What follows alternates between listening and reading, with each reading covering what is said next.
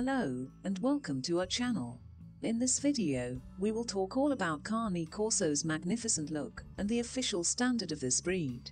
If you never heard of the Cane Corso name before, you are welcome to see a video with the history of this breed. The link to it must be here. There are some differences between the Cane Corso standard throughout different kennel organizations. There are not many canine organizations in the world that have the right to establish dog breed standards. In fact, there is only one world organization, the FCI, Fédération Cynologique Internationale. Thanks, Renee, or in English translation, ICF, International Canine Federation, located in Thuin, Belgium. There are 98 members of the FCI, represented by the national kennel clubs and 3 partners. The partners are the American Kennel Club, AKC, Canadian Kennel Club, CKC, and UK's The Kennel Club, KC. We chose to rely on the FCI's standard as the largest and most known world organization, but if you live in Canada, UK, or the US, you may specify the Cane Corso standard for your country. We will leave a link below in the description to have quick access to your country club with the Cane Corso standard. The general purpose of such an organization as FCI is to preserve the breed in its original state. These include typical appearance, temperament, movements, capabilities, the ability to performing tasks or work, and keep the breed healthy and sustainable. The statute of the FCI and the nature of the cooperation between FCI and national kennels would be revealed in a separate video sometime later. But let's get back to the Cane Corso standard by the FCI. Cane Corso's general expression is that of a medium to large size, robust, strong and at the same time elegant dog. Cane Corso is lean and muscular. Outlines of the dog are rectangular, approximately 11% longer than the dog's height. The length of the head is 36% of the dog's height. Since Cane Corso is a utility dog, its behavior and temperament are formed by the job it's used to do, such as property and livestock guarding, herding cattle, and participating in a big hunting game, which makes Cane Corso extremely agile and responsive. Those acquired character features and temperament must be present in the modern purebred Cane Corsi.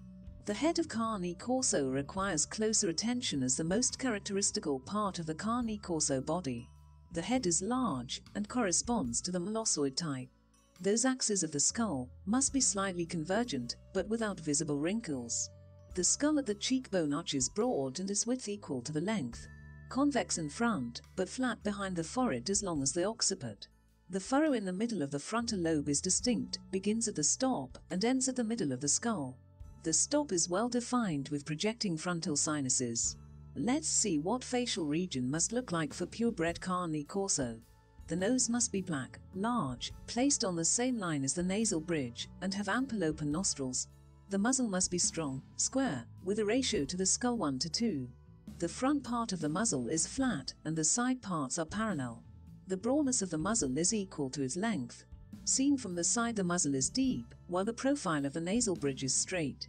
If seen from the front, upper lips form an inverted letter U at their meeting point. If seen from the side, lips hang moderately. Lips from the side cover the lower jaw and outline the profile of the lower part of the muzzle. Cane Corso's jaws are very large, thick, and carved. Undershot, according to FCI standard, but no more than 5 mm. Level bite is still tolerable, but not sought after. In the cheeks area, the masseter region is fully visible, but not bulging. Cane Corso's eyes are of medium size, close to oviform in shape, and slightly prominent, but never exaggerated. The eyes are set well apart in almost subfrontal positions. Eyelids are close-fitting. The color of the iris is correlating with the coat color, but the darker the better. Eyes' expression is keen and attentive.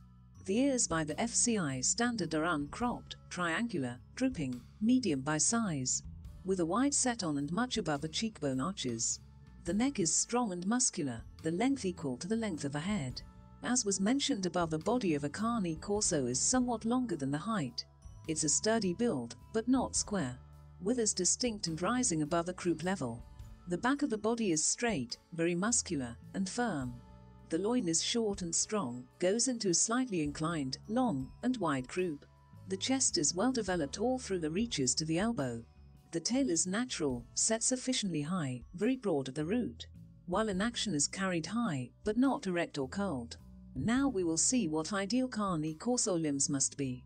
Cane Corso's forequarters must be built up by a long, oblique, very muscular shoulder with a strong upper arm, straight and very strong forearm, elastic wrist, and elastic, but slightly sloping pastern. Forefeet formed as so-called cat feet. The hindquarters of a purebred dog consist of long, broad thighs with a convex backline. The lower thigh of the hindquarters is strong, but not fleshy, with a solid, somewhat angulated knee. The hock joint is moderately angulated. The rear pastern is thick and dry. Hind feet are slightly less compact than forefeet.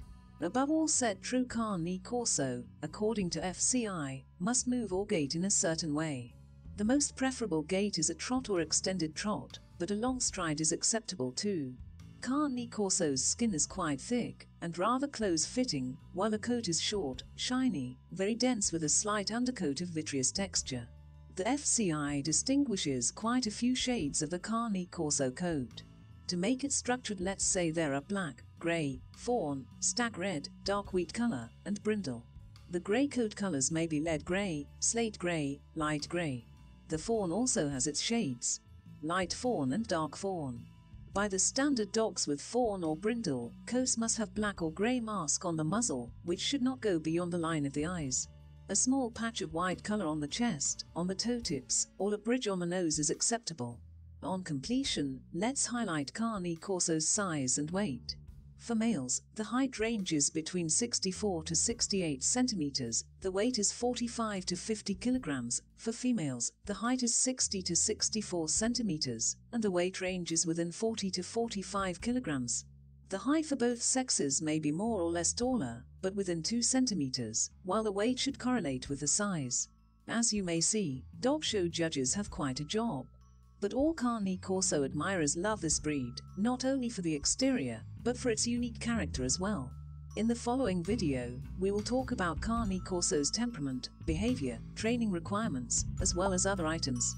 We hope this information will help to form a final picture of this magnificent breed and decide whether this breed is good for you. Thank you for watching. Please subscribe to the channel, leave your impression, and see you soon.